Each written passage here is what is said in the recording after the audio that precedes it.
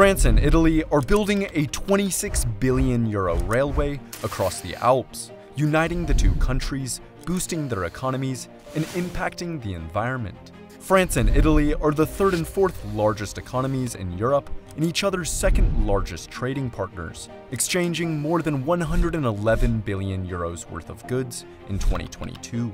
As a result, establishing a high-quality transport link between the two countries is of vital economic importance. However, this is a challenge, primarily due to the Alps mountain range, which spans the entire Franco-Italian border and rises over 4.8 kilometers above sea level. To cross this behemoth of a geographic feature, in the 1850s, the Kingdom of Sardinia began construction on the Victor Emmanuel Railway between Culoz and Turin. Over the following years, construction advanced, and in 1860, the Treaty of Turin handed over the Duchy of Savoie and the County of Nice to France. Then, in 1871, construction on the 13.7-kilometer-long Frejus rail tunnel finished, and the railway finally opened, uniting the territories of France and Italy. In the early 20th century, the railway's single track was doubled and electrified, and since then, it has been renovated repeatedly. Despite this, the railway is still seriously outdated. Its small tunnels have low maximum allowed heights, limiting the size of trains that can pass through. In addition, the railway has many sharp curves, forcing low travel speeds. Furthermore, it has a very poor profile with a maximum gradient of 3% and a max elevation of 1,338 meters, forcing trains to double or triple their locomotives simply to pass through. On top of all this, modern safety regulations prohibit passenger and freight trains from passing each other in the Frejus rail tunnel, generating a major transport bottleneck. Lastly, the route's passage through the steep Maurienne Valley exposes it to landslides, one of which occurred in August 2023, forcing the railway's closure until summer 2024. Due to all these issues, most freight and passengers traveling between France and Italy currently travel by truck or airplane, with a total of 3 million trucks passing between the two countries every year. However, this is both energy inefficient and bad for the environment. As a result, in 1990, the French state-owned railway company SNCF introduced the idea of constructing a high-speed rail line between Lyon and Turin. And only a year later, the Alpine nations ratified the Alpine Convention, with the goal of limiting road transport through the mountains in favor of developing modern rail transport. The 1999 Mont tunnel fire, which resulted in 39 deaths, further reinforced this decision. In 2001, the Lyon-Turin rail link design was drafted, and in 2005, it was incorporated into the EU's Trans-European Transport Network. Finally, after over a decade of planning, on January 26, 2017, the parliaments of France and Italy ratified an international treaty to build the railway, officially authorizing construction. While improving infrastructure and uniting countries is important, what's also important is supporting the mental health of those countries' populations. That's why I've partnered with today's sponsor, BetterHelp. BetterHelp connects you with a licensed therapist who is trained to listen and give you helpful, unbiased advice. However, BetterHelp also knows that sometimes starting therapy can be hard. That's why with BetterHelp, you can schedule therapy sessions without any face-to-face interaction via phone call, video chat, or even messaging at a time that is convenient for you. And if your first therapist isn't a match, no worries. BetterHelp has over 30,000 therapists in their network, so you're bound to find the right match. Your mental health is incredibly important, so it's worth giving it some time and attention. And even if you're currently in a good spot mentally, there's always room to improve and grow.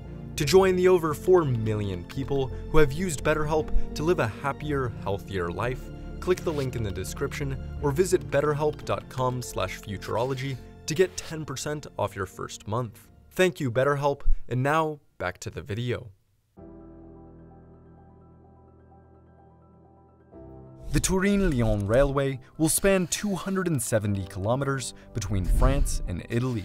It is split into 3 sections. On the French side, it will begin along the outskirts of Lyon, where it will link up with France's LGV Sud-Est high-speed rail line, which continues on to Paris in the north, and the LGV Rhône-Alpes and Méditerranée, which runs to Marseille in the south. The railway will then follow the A43 motorway before splitting off and passing through a 23-kilometer-long tunnel underneath the Chartreuse Mountains, and another 20-kilometer-long tunnel under the Belledonne Mountains, before reuniting with the A43 motorway until the town of Saint-Jean-de-Maurienne. By avoiding the population centers of Aix-les-Bains and Chambéry, this route will help reduce noise for local residents and remove any risks of polluting the pristine Lac du Bourget. On the Italian side of the railway, it will begin in northeast Turin, where it will link up with Italy's AV high-speed rail line, which continues on to Milan and down the Italian peninsula. The railway will then wind up into the Alps before stopping at the town of Bussoleno. Lastly, the railway's third segment is the international section between Maurienne in France and Bussoleno in Italy, which is being managed by a joint French-Italian international venture called TELT. It will span 70 kilometers and will feature the 57.5-kilometer-long Mont base tunnel, which will be the longest rail tunnel in the world, 0.4 kilometers longer than the current world record holder, the Gotthard base tunnel in Switzerland. 45 kilometers of the tunnel will be located in France, while the other 12.5 kilometers will be in Italy. It will have twin tubes with a diameter of 8.4 meters each that will be connected every third of a kilometer. It will also feature 4 500-meter deep ventilation shafts, passenger evacuation rooms, an underground service and rescue station, and fire mitigation and smoke extraction systems. Lastly, to excavate the tunnel, 7 tunnel boring machines will be used, except for a 5-kilometer section of schist metamorphic rock, which will be removed with traditional drilling and blasting. The new Turin-Lyon link will be a standard gauge railway with the EU's ERTMS signaling and control technology, used for both passenger and freight. It will have a maximum gradient of only 0.125%, compared to 3% for the old line, and a maximum altitude of only 580 meters, compared to 1,338 meters for the old line. In addition, the route will have much wider curves than the old railway. All this will save energy costs and allow for faster travel, with heavy freight trains traveling at 100 kilometers per hour and passenger trains traveling at 220 kilometers per hour, which is just slightly less than the 250 kilometer per hour threshold used by the EU to define high-speed rail lines. In total, the project will cost 26 billion euros, 8.6 billion of which is for the Mont base tunnel. The tunnel will be co-financed, with the EU covering 40% of costs, Italy covering 35%, and France covering the remaining 25%. The other 17.4 billion euros for the French and Italian sections of the project will be covered by their respective governments. Further out, the new Turin-Lyon link is an integral part of the Mediterranean corridor of the EU's Trans-European Transport Network, or TEN-T, which runs from Spain in the east to Hungary in the west. The new Turin-Lyon railway link will provide many benefits for France and Italy. First of all, it will increase rail capacity and transport speeds, will support trains of up to 1,500 tons compared to 700 tons today, and will result in 40% net energy savings. These incentives will result in an estimated doubling of rail traffic along the Modena corridor, generating 500 million euros in annual economic benefits, while boosting the regional economy. In addition, the railway will link up with France and Italy's high-speed rail networks, slashing travel times across the region.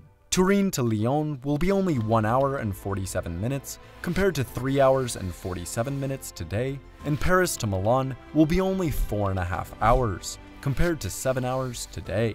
Furthermore, by diverting a potential 25 million tons of freight traffic from road to rail every year, the railway will positively impact the environment. While its construction will generate an estimated 10 million tons of CO2 emissions, once opened, it will remove an estimated 1 million trucks off the roads of the Alps every year. preventing CO2 emissions equivalent to that of a city of 300,000 residents. This will offset construction emissions within 15 years, and over the railway's 120-year lifespan, will prevent a predicted 105 million tons of net CO2 emissions. Lastly, the project will increase the bond between France and Italy, contributing to European unity. While the new Turin-Lyon Railway will generate many benefits, there has been some criticism. First of all, locals have expressed concern about the impact that drilling, concreting, and washing will have on the region's precious alpine water resources. In addition, it is worried that construction will damage ecological sites and that the excavated rock will end up being dumped in the region's forests. However, this has already been accounted for, with 65% of excavated material being reused within construction and the remaining 35% being put into storage. Lastly, many believe the project is simply too expensive and that funds should be redirected towards improving the current infrastructure. This opposition has formed on both sides of the border, but is most active in Italy, where a movement called No TAV has campaigned against the project numerous times. However, despite this local resistance, the project's predicted benefits have outweighed the costs, causing work to progress. Since construction was authorized in 2017, the Turin-Lyon Rail link has advanced significantly. In 2016, excavation of a 9-kilometer section of the Mont base tunnel began prior to official approval, under the label of reconnaissance work. By 2019, it had finished on budget and on schedule, representing 8% of the final tunnel length. By June 2020, 2.8 billion euros of construction contracts had been signed, and by September 2021, an additional 3 billion were signed, covering 80% of the tunnel length on the French side, which will take 3 years to excavate. By April 2022, excavation of another 1.5 kilometers of tunnel was completed, and in December 2022, drilling and blasting commenced on another tunnel section. In August 2023, work began on the French entrance to the Mont tunnel, and contracts were awarded for the 25 kilometers of tunnel excavation on the Italian side. Lastly, on December 18, 2023, the tunnel construction site on the Italian side opened. As of January 2024, there are 11 active work sites involving 2,500 professionals at work, many of whom are preparing for the 5 tunnel boring machines arriving in 2024. Over the following years, the Mont tunnel will be excavated and the Turin-Lyon Railway will be constructed.